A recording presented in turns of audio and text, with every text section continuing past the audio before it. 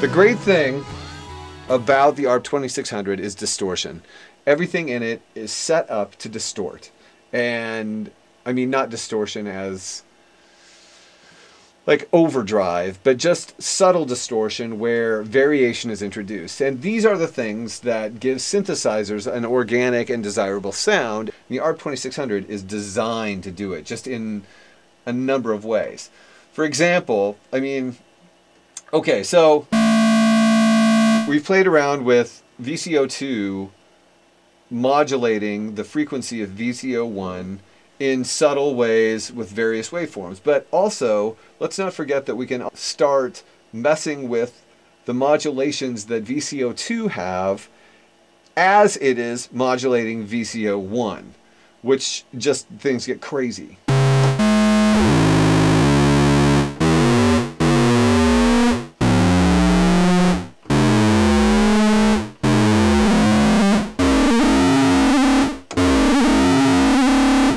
So the envelope is modulating oscillator 2 while it's modulating oscillator 1. And also, oscillator 1 is modulating oscillator 2 as oscillator 2 is modulating oscillator 1.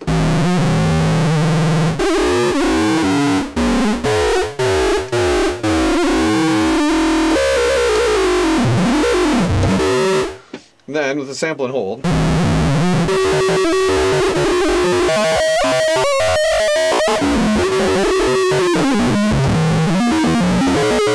and throw some noise.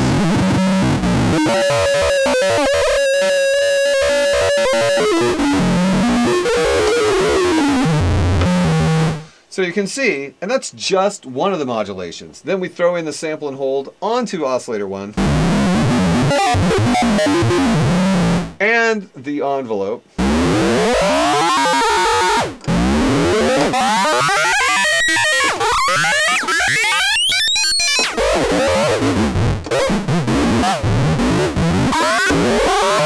So you can see the huge amount of bizarre noises you can make, while even using these functions in subtle ways, bringing a body and breadth to what would be just straight and sterile oscillator tones. And that's what is so great about the ARP 2600. And I think you're going to get sick of me saying, and that is what's so great about the ARP 2600, because at every turn, there is something like this, where you're like, well, you can do this, and then, and if you just want to do this, this, and this, you can do this.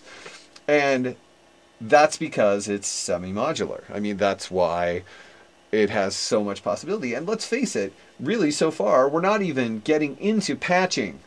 And if this thing suddenly wasn't even able to patch, you'd still have access to functionality like I just showed you. Okay, let's move down to the FM control. This is frequency modulation control, and these are basically, now these are marked for the normal functions. The slider is set to control sample and hold input. This slider is set to control envelope input, and this one VCO2 input. But any of these can be overridden by whatever you want to put in.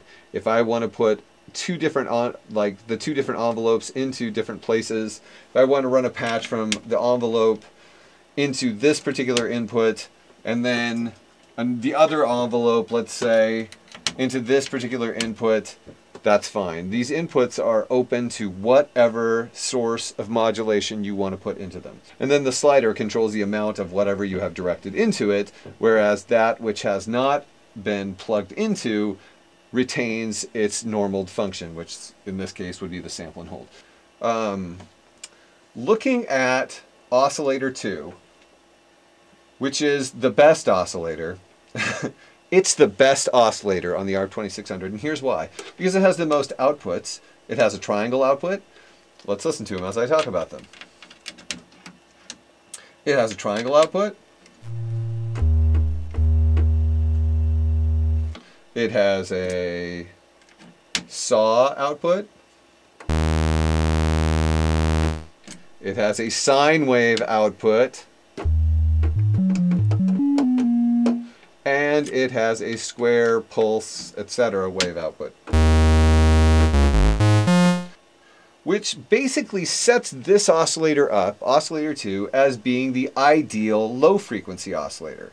Because what is the most common waveform for low frequency oscillators, it is of course the sine wave. We usually want to modulate with the sine wave because it's such an even and flowing waveform, and it has the most musical effect. This is great. So like we can switch onto low frequency and direct this wherever we want. That's kind of boring. We can put it into oscillator 1.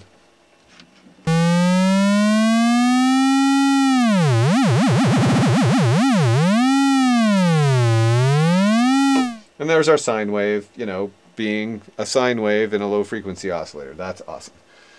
The only problem about oscillator 2 is the oscillator with pulse width modulation.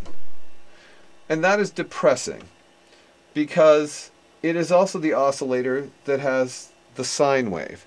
Now, I don't know about you, but I often like to have a sine wave control my pulse width modulation on an audio oscillator.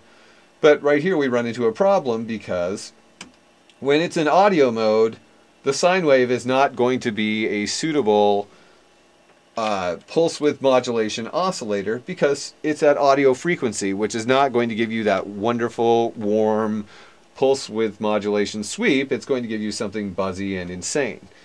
So this is a design flaw of the ARP 2600. I don't know why they did this. And I mean, they could have come up with an easy answer to this by putting the triangle wave as oscillator 1, because triangle wave in modulation sounds pretty much like a sine wave. So then you'd be like, okay, oscillator 2 may have the sine wave, and that makes it a great low frequency oscillator, but at least oscillator 1 has the triangle wave, and you could patch them in so that the oscillator 1 could be a low frequency oscillator controlling the pulse width of oscillator 2, while oscillator 2 is an audio oscillator. But that's not how they designed it. So you have to come up with other methods to basically have a sine wave modulate oscillator 2, and I will show you those at some point in the future. Again, we have the same sorts of functionality. You can bring the sample and hold in, and the envelope.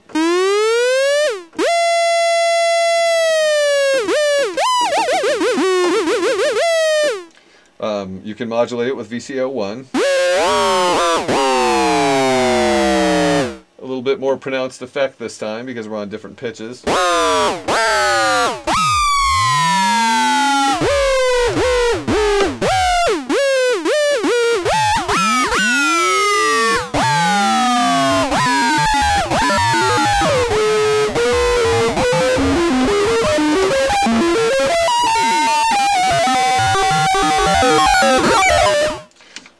But yeah, it gets really noisy really quickly. Without any input into this particular port, it's just the noise generator which is modulating oscillator 2.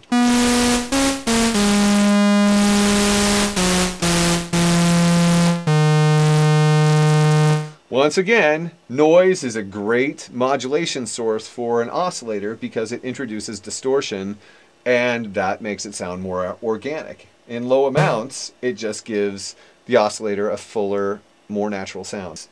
You can also manually control the pulse width without having something input to control pulse width modulation.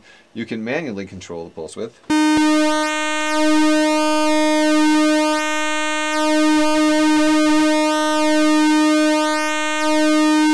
You can also clean your sliders so they don't make poppy noises like that.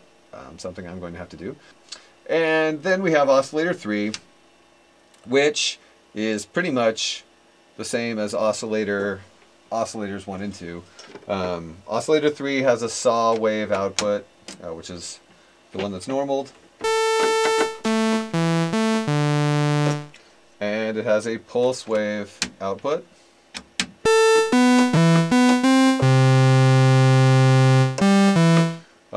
It does not have pulse width modulation, but you can manually adjust the pulse width.